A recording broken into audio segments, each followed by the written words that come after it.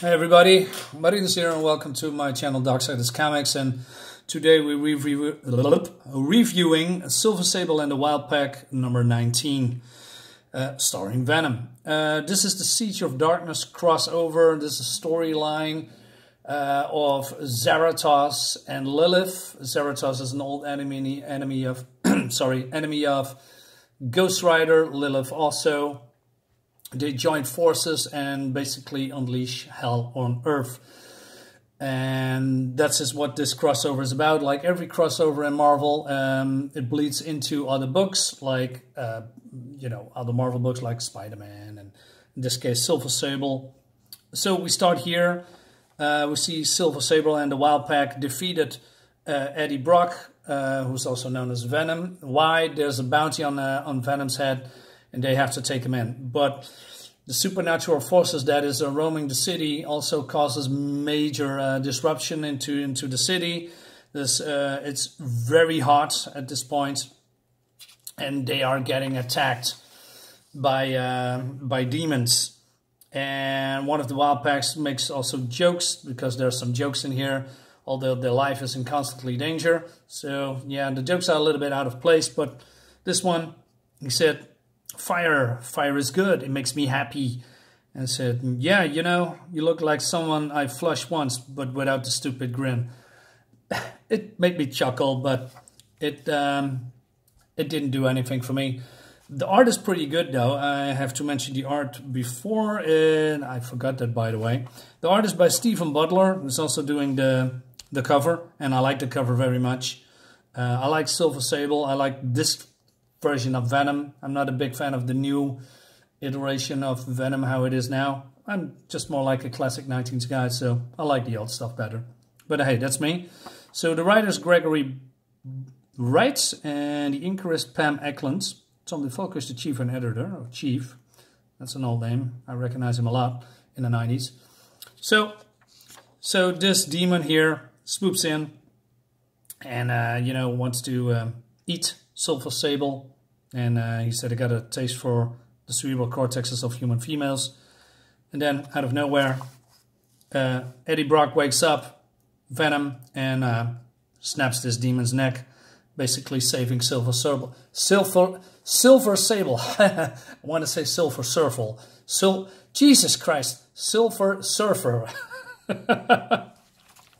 Damn SS. Silver Sable. So what's the gist here?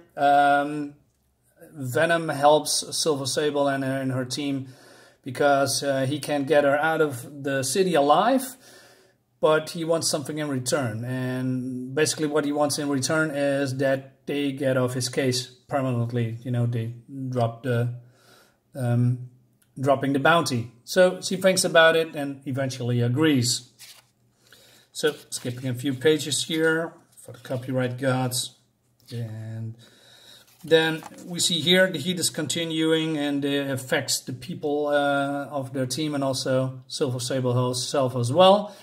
And this person here, I don't know who that is because I don't know the team, suggests that they move to the Golden Gate Bridge on top of it, so they can summon in an aircraft to, basically save them and get the hell out of there.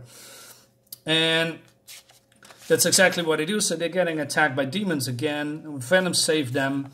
And we see here Sandman, carrying everybody to the top, while the demons are trying to, demolish the Golden Gate Bridge from the downside, while Venom is trying to, save them all, or prevent them from doing that. So here we see that, well, the team gets out alive. Silver Sable is still on top, and she's getting shook off or falling off the bridge.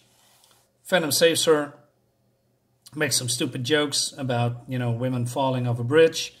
And then she said, hey, do we have an agreement? And she said, yes, I will leave you be permanently. And then, they're going off. And basically that's the story. That's it. We see some shenanigans here between Finn and, Sandman. And then it's the end of the story. It's a very short story, and we have an even shorter story of this hero, monster, anti-hero, I don't know.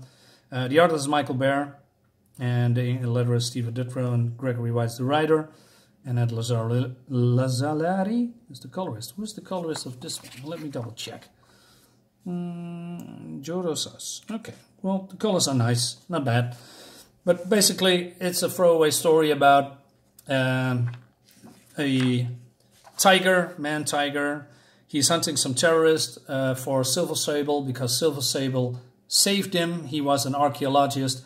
Archaeologist, is that how you say it? Archaeologist, yes. He's get shot by some people, and they experimented on him, becoming a mix between a tiger and a man.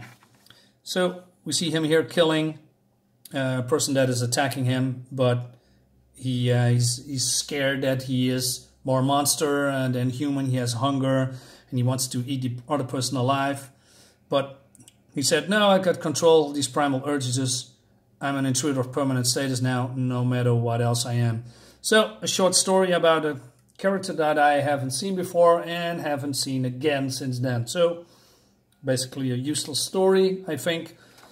I don't think this is a very good comic. I like the art, though. I really like, what's his name again? Steve Butler's art. But other way than that, it's a very short story about, you know, going to point A to point B.